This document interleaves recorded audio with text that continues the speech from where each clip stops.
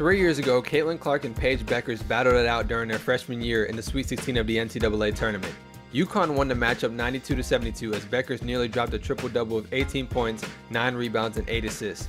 Despite the loss, Clark held her own, scoring 21 points. Fast forward to 2024, Clark and the Hawkeyes will take on Bueckers and the Huskies on Friday in the Final Four. In the Elite Eight, Clark led Iowa past LSU 94-87, avenging last season's loss as she had a dominant performance of 41 points, 12 assists, and 7 rebounds. Bueckers led UConn past USC and star freshman Juju Watkins 80-73 after dropping 28 points, 10 rebounds, and 6 assists. Will Bueckers and UConn win and advance to compete for another national title, or will Clark lead the Hawkeyes past the Huskies and continue the redemption tour?